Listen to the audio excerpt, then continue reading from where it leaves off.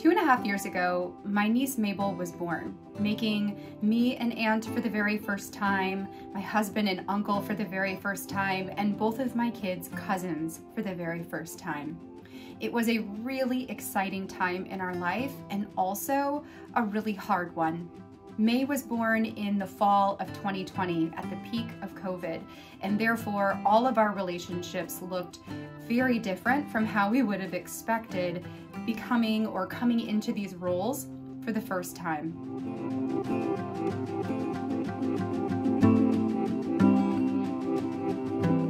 While we have formed really great relationships with May now that it's been a couple years and COVID isn't really what it was, back then we are around each other a lot more and it's been amazing. The first year of May's life was tough because it really felt disconnected.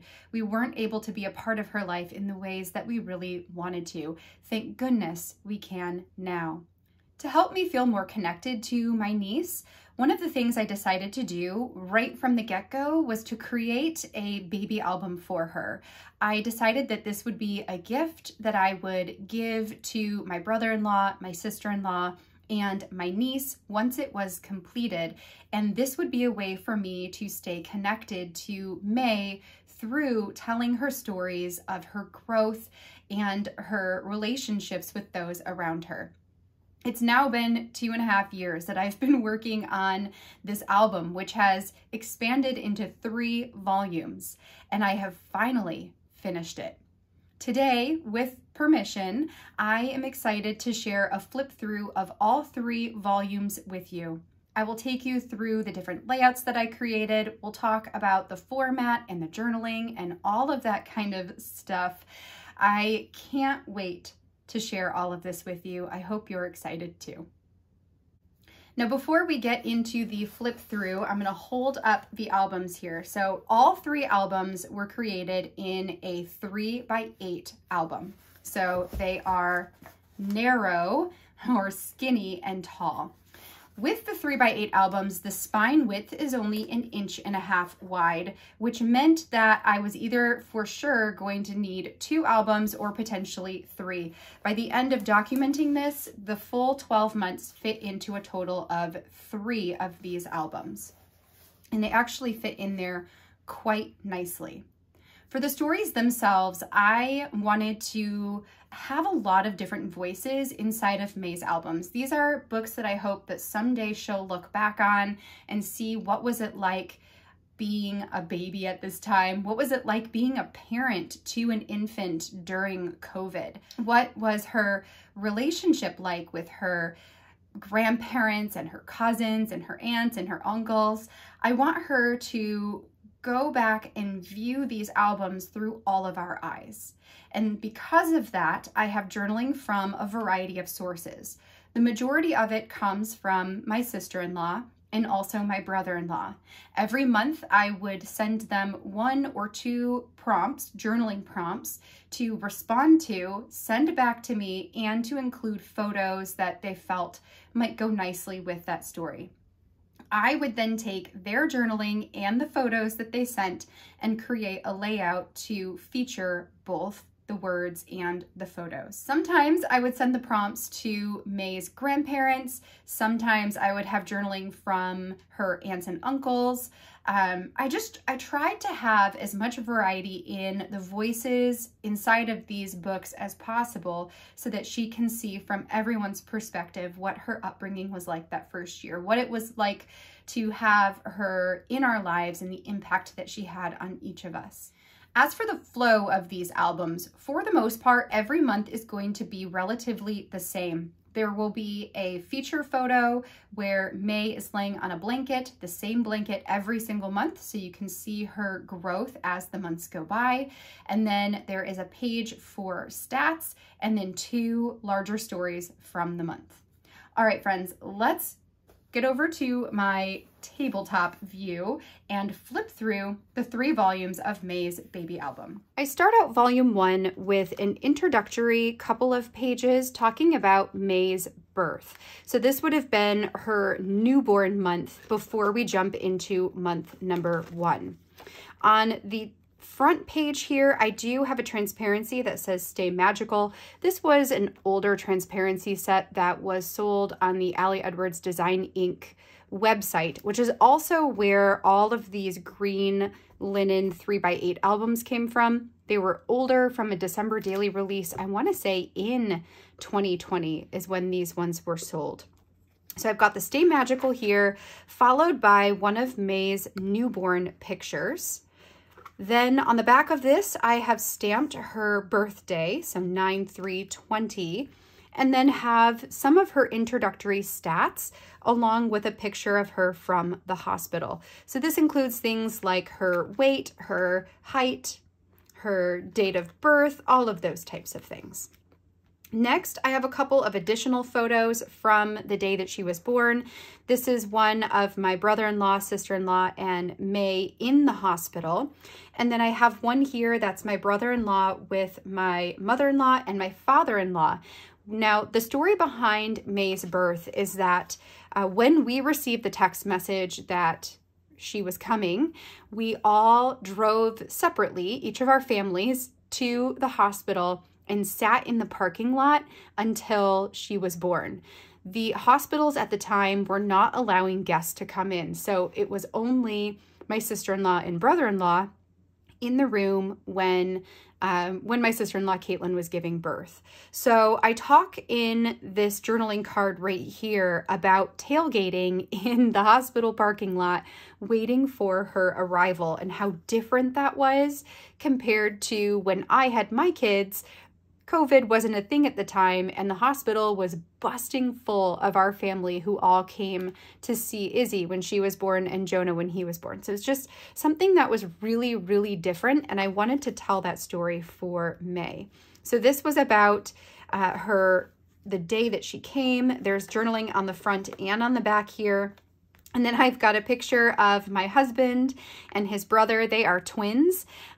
So they have a very, very special relationship. And I thought that this was so great to have a picture of them, as now they are both dads as of this moment right here, and to include that in May's album as well. The next story here is about going home. This is always a big story when a new baby is born, is leaving the hospital for the first time, driving for the first time with the new baby in your car, and taking them home with the realization that this is all officially now on you. Like, this is it, right? So the journaling here is from my sister-in-law talking about bringing May home. I have an acrylic piece here that says Pure Joy. That's an older ColorCast design piece. And then I just used stuff from my stash to journal on the cards and create some filler. When I get to the end of the months, in this case, we're in the newborn section, but all of the future months will end the exact same. I picked out a piece of pattern paper and I put that on the back side. So just a very simple way to close out each of the months. Then we get into the official first month. For these, I am using more of those plastic dividers. These were, again, from the Ali Edwards Design Inc. website. I believe they were from an older album that was maybe called My Story. It was meant for really any storytelling, but primarily targeted at teenagers documenting. So kind of a first step into scrapbooking as a teenager. I loved the dividers, and there just happened to be 12 of them, which was perfect since I knew I wanted to have 12 sections, one for each month of May's first year. I then added on this plastic number. This was from an older Week in the Life number set, and then finished this off with some tiny phrase stickers and a little chipboard star. So that designates that we are at 1 month. This is where you'll start to see the pictures on the blanket here. May, her full name is Mabel. She has a Totoro bedroom or nursery. So the blanket that my sister-in-law used to gauge how much she had grown was this Totoro blanket. And it is crazy to see the difference between when she was 1 month old and then when she's 12 months old at the end. Next, I created this layout, and this is one that you're going to see repeated again and again as well. Over here, I've got 1 month that I stamped out, and then I typed in all of the stats for the month. I'll read through what all of these different pieces are, all the different little stats that I had my sister-in-law keep track of, in case this is something that you are thinking about doing for your own baby or a baby that's coming into your family or your friends group. So I have clothing size, diaper size, sleep performance, and that was a number out of, I think, 10 maybe, or 1 out of 4, so maybe it was out of 4. Appetite, 3 words. So this would have been 3 words to describe Mabel, her first month of her life. Sounds learned, new tricks learned, memorable moments. When this month ended, we felt my baby, something significant to add. So that was just up to her, whatever she wanted to add. Now, right here, the 3 words that they used to describe her that month are then what I used to stamp out the words here on this pattern paper to the side. So the words for 1 month were beautiful, sweet, and hangry. So you can see beautiful, sweet, hangry, beautiful, sweet, hangry. Just repeated. Then I've got the first of the 2 stories from this month. This first one is about oh gosh, this one, I'm trying to remember, what did I say? So maybe I asked her to talk about something that, something that was maybe hard that then they were seeing the bright side of, right? Kind of taking this card that says there are always flowers for those who want to see them. So looking for the positivity or looking for the good in some of the hard.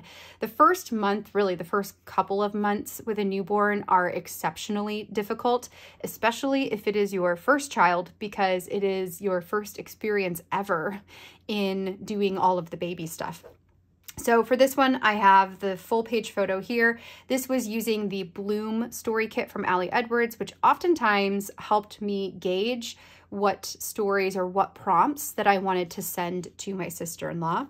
So I've got this moment down here on some pattern paper. I love seeing the socks that say mama. This would have been from the hospital with my brother-in-law holding Mabel. And then my sister-in-law had quite a bit of journaling. So I created this flip up. The top part here is a journaling card that says the story, and then underneath it, it just continues. So, you know, I'm always up to the challenge of finding ways to add more words into smaller layouts if I can. The next story was using the Progress story kit from Ali Edwards. This one, I asked my sister-in-law to tell me a story about something that she felt she was progressing with, or, you know, something that you could see the progression over the last month. For this one, she decided to tell her breastfeeding story and how it was really difficult until they figured it out, or figured out a system that worked for them between Caitlin and Mabel. And I feel like this is such an important story to tell, and one that I hope that Mabel will go back and read when she's older, because I think it's such a glimpse into what it's like to become a parent, whether that's for the first time or for, you know, the 6th time. Every single time we're just trying to do our best, right? And sometimes that doesn't feel like enough. And so I think that this story of talking about struggle and then pushing through is important. It's resilience, right? It's being persistent and and continuing to keep trying, and also at the same time having backup plans for when things don't go according to plan.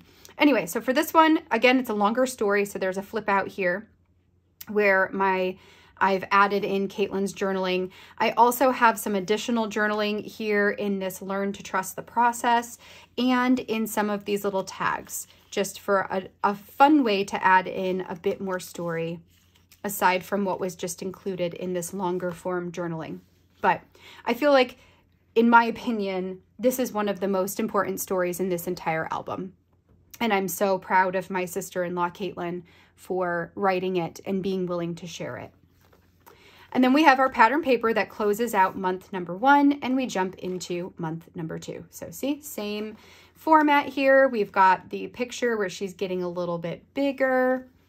Then we've got the stats on this side here. I decided to pair this with some family photos that we took this month together. So cute. Such a cute little family. For the first of the larger stories, I asked for 20 things that my sister-in-law and brother-in-law, I'm just gonna call them Caitlin and Alex from now on. It's easier to say. So 20 things that Alex and Caitlin were thankful for in this month. So I've added the list of 20 things. Here's the picture of their little family. The whole concept came from this little die cut that says 2020 the best. I just thought that that made sense.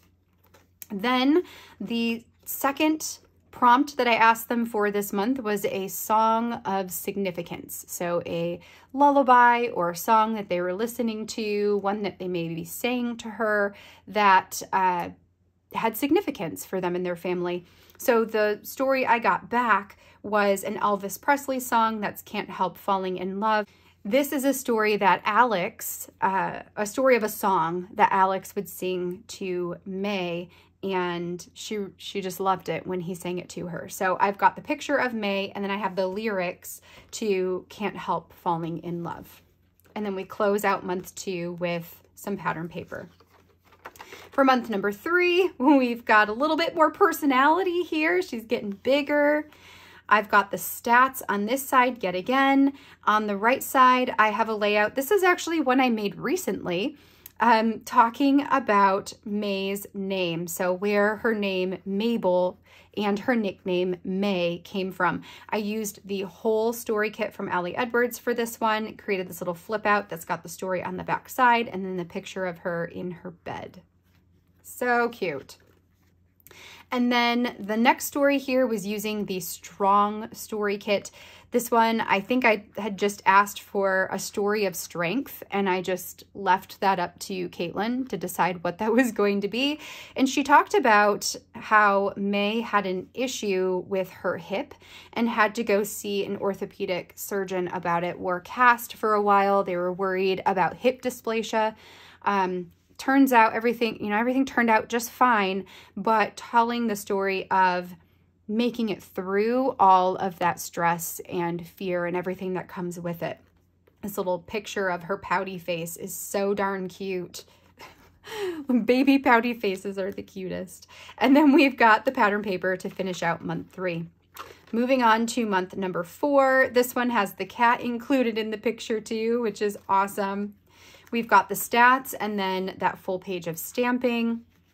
The first story here was 5 I love you because statements. So I had asked Caitlin to tell me 5 things that she loved. Actually, there's only 4. 4 things that she loved about Mabel at this age. For this one, I used I think this was the kindness story stamp. I'm pretty sure, not story stamp, story kit from Ali Edwards. I'm pretty sure it was kindness.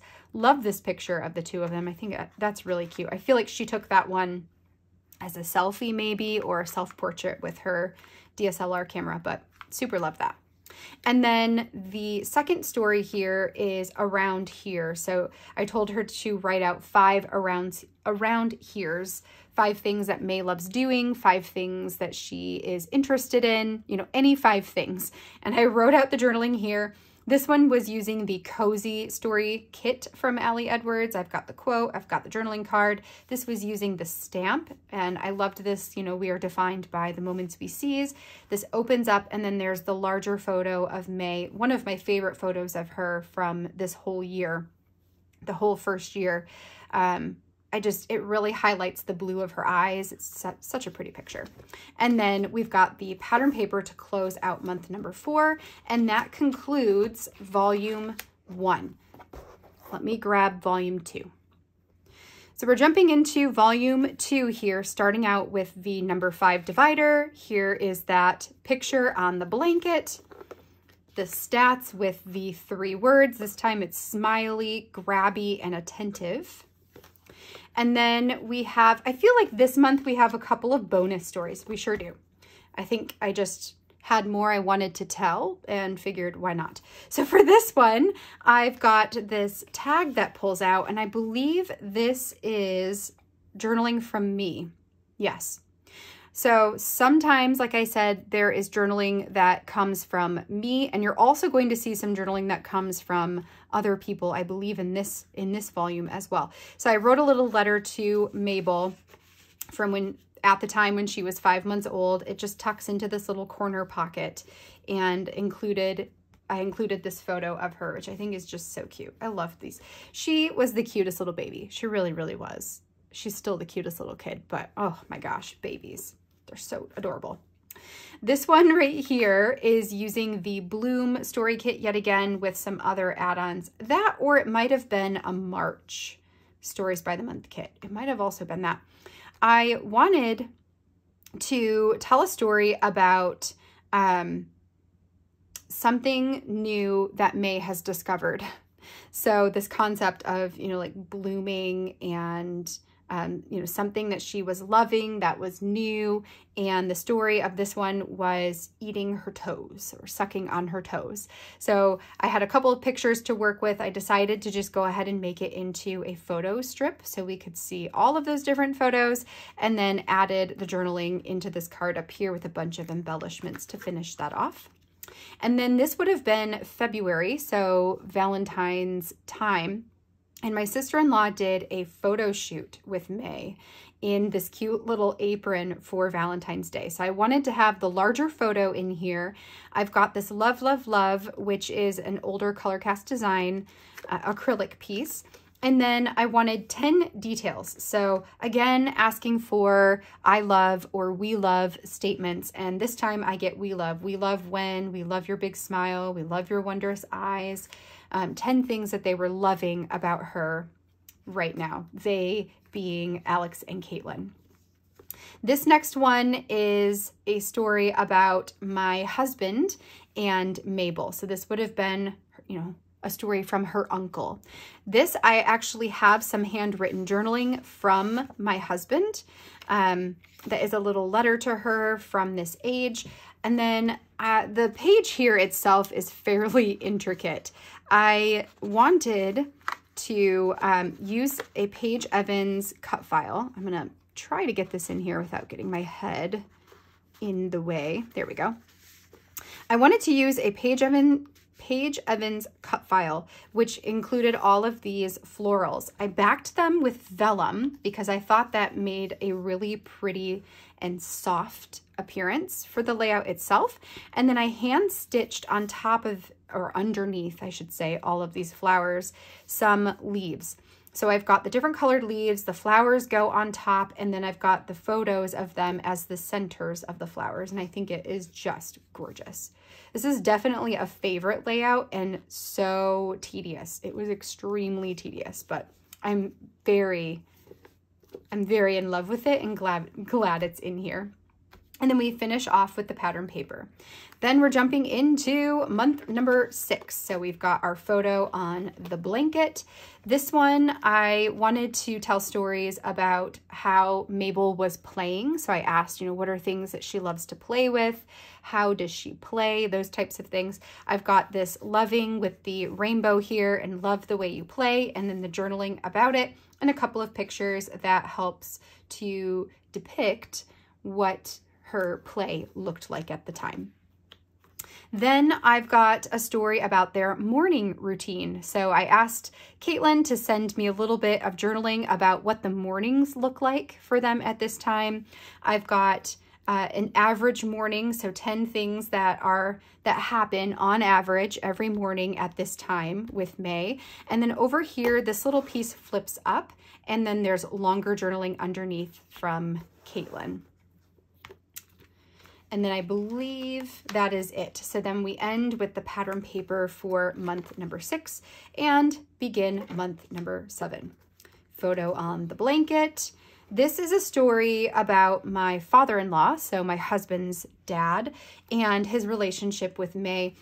Alex, my brother-in-law, has some journaling. I wanted Alex specifically to journal about his dad and his daughter. So he's going to be adding that journaling in here because he just didn't get it to me on time, but he does have it written out. So when they get this, he can pull this card out and just handwrite on there, which I actually think is not a bad thing anyway, to include handwriting in these layouts. I think that will be really special to have a handwritten piece of journaling from her dad.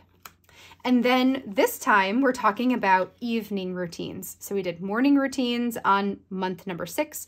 Month number 7, we've got evening routines. So I've got the picture of the 3 of them reading books. There's this little divider in between. And then this talks about what their quiet evenings looked like, which I'm sure will be interesting to read now that she's quite a bit older and evenings aren't so quiet anymore.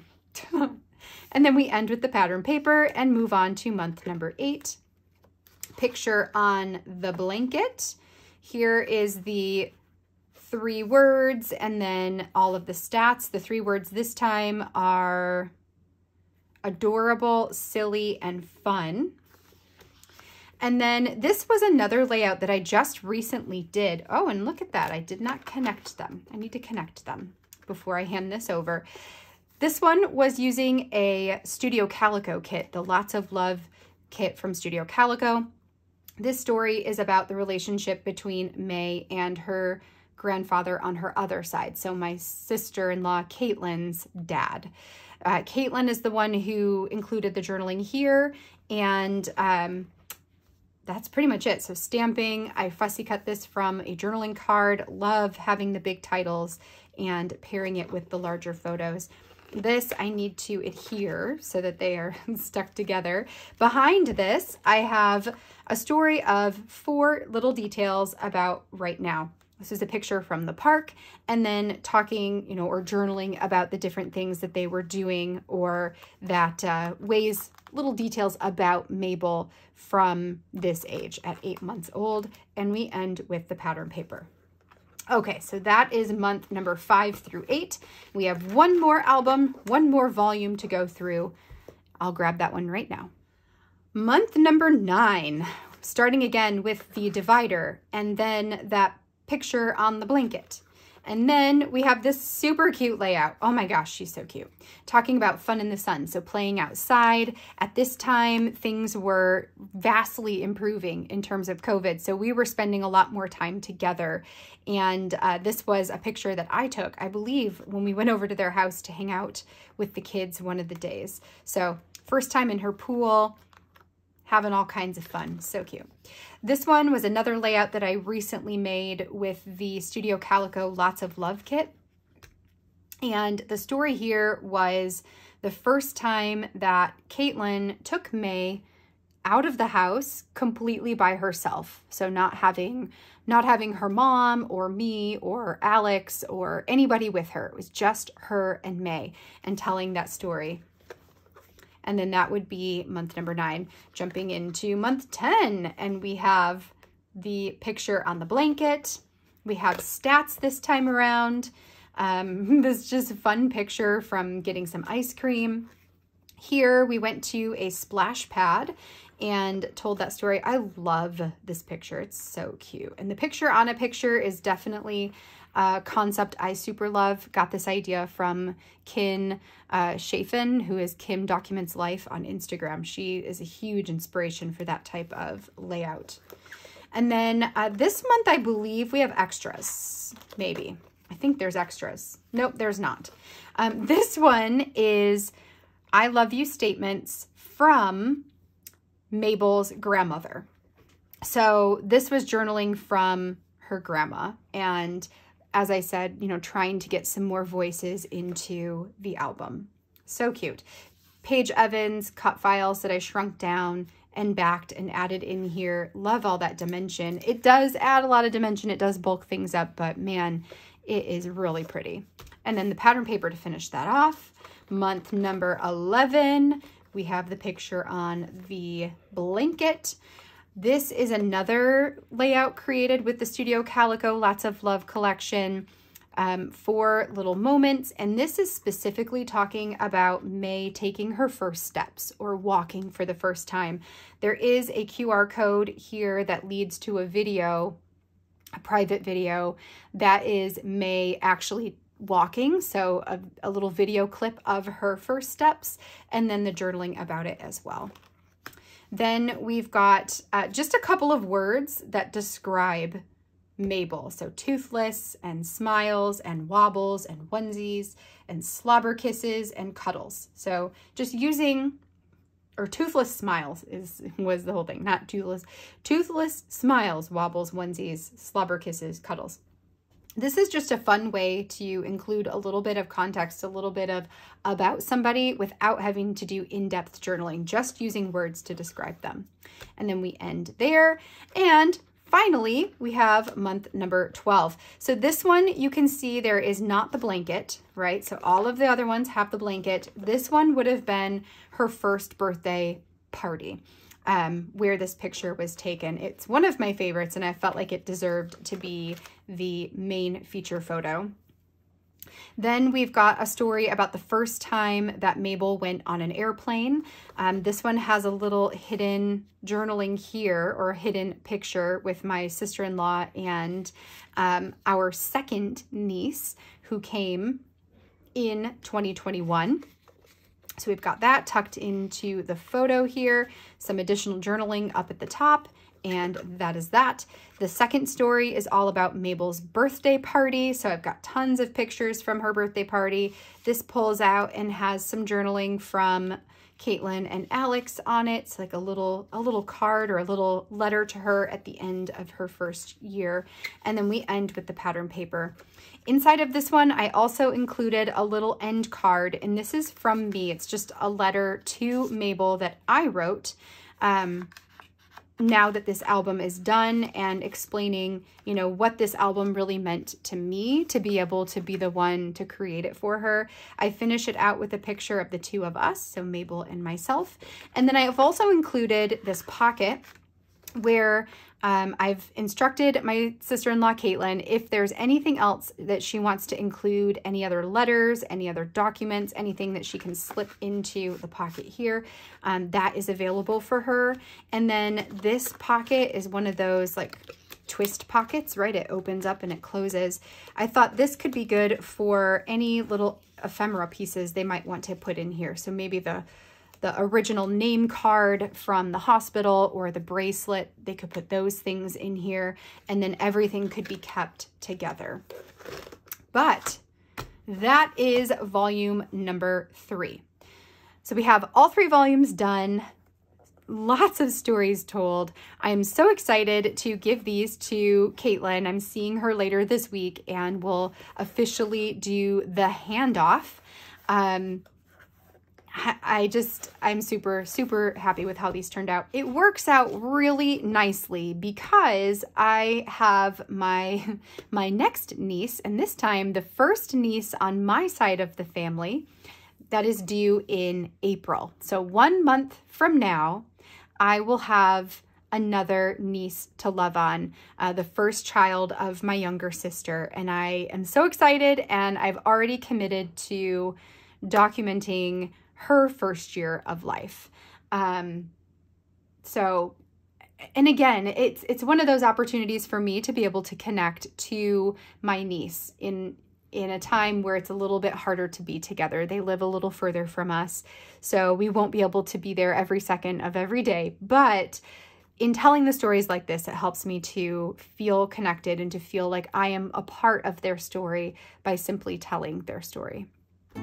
Friends, I hope you have enjoyed seeing the flip through of the 3 different albums. I'm gonna pull them back all over here so we can open them all up, at least to the very front, as a little send-off here. Look at that.